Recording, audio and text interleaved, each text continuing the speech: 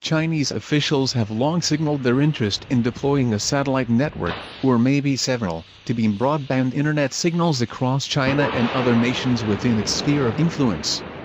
There are two serious efforts underway in China to develop a rival to SpaceX's Starlink network, which the Chinese government has banned in its territory.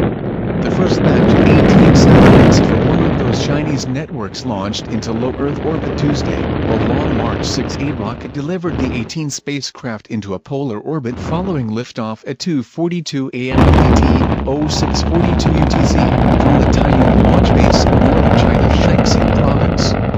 The Long March 6A is one of China's newest rockets, and the country's first to employ strap-on solid rocket boosters, with the ability to deploy a payload of up to 4.5 metric tons, 9,900 pounds, into a 700-kilometer, 435-mile, sun-synchronous orbit. The rocket placed its payload of 18 Confon satellites into the proper orbit, and the launch mission was a complete success, according to the China Aerospace Science and Technology Corporation, the largest state-owned contractor for the Chinese space program. Confon translates to thousand sails, and the 18 satellites launched Tuesday are the first of potentially thousands of spacecraft planned by Shanghai Spacecom Satellite Technology, SSST, a company backed by Shanghai's municipal government.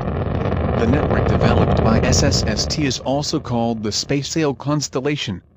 Shanghai officials only began releasing details of this constellation last year. A filing with the International Telecommunication Union suggests the developers of Shanghai-based Mega Constellation initially planned to deploy 1,296 satellites at an altitude of about 1,160 kilometers, 721 miles. Xinhua, China's state-run news agency, said the constellation will provide global users with low-latency, high-speed and ultra-reliable satellite broadband internet services. Opening the floodgates, SSST's network was previously known as G60 Starlink, referencing a major cross-country highway in China and the project's intent to imitate SpaceX's broadband service. Thousand sails may eventually consist of more than 14,000 satellites, but like other internet mega constellations, the size of the fleet will likely grow at a rate commensurate with demand.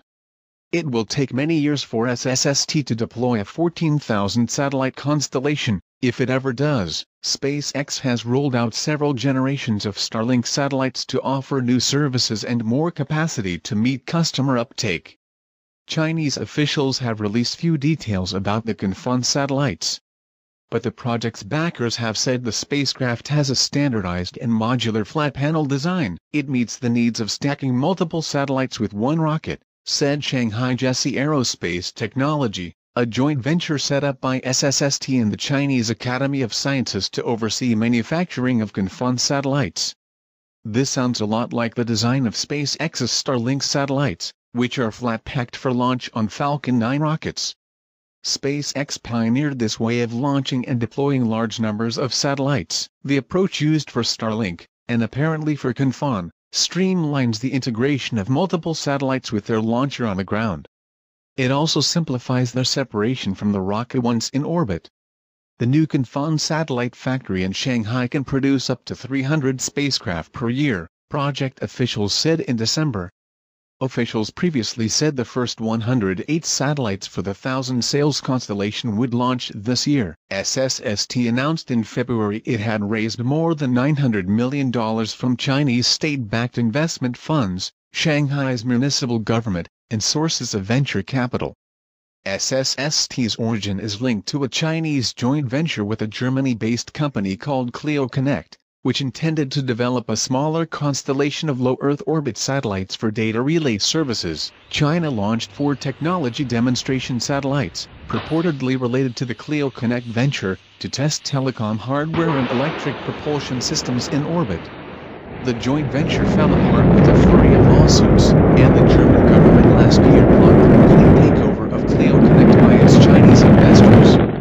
Now, SSST is going it alone with the Thousand Sails network. It has rapidly scaled up satellite manufacturing capacity in Shanghai, but outside of Starlink, companies with ideas for mega constellations have run into serious headwinds. One went filed for bankruptcy in 2020 before eventually launching launching its entire first-generation network of 633 internet satellites.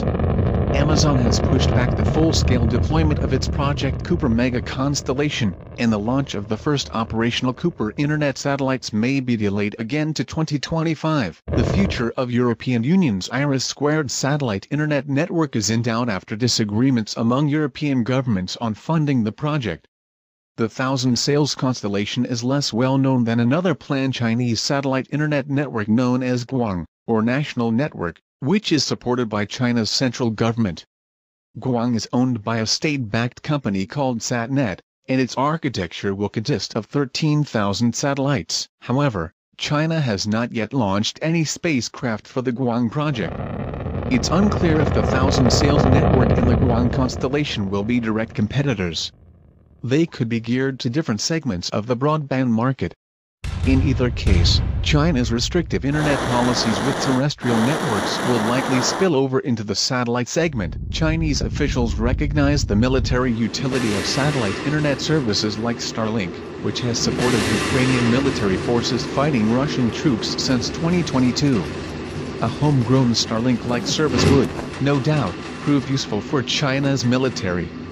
Alongside potential domestic civilian users, China could use its satellite internet networks as a diplomatic tool to build on existing partnerships between the Chinese government and developing countries. This could lead to a leapfrogging moment, where African countries opt for the Chinese internet constellation over Western providers due to the fact that much of their infrastructure is already Chinese-built. The Royal United Services Institute, a UK think tank, wrote in a report last year. While there are open questions about how China will use its satellite mega-constellations, their deployment will require a significant increase in the country's launch capacity, driving the development of new commercial rockets, including reusable boosters, to lower costs and increase their flight rate.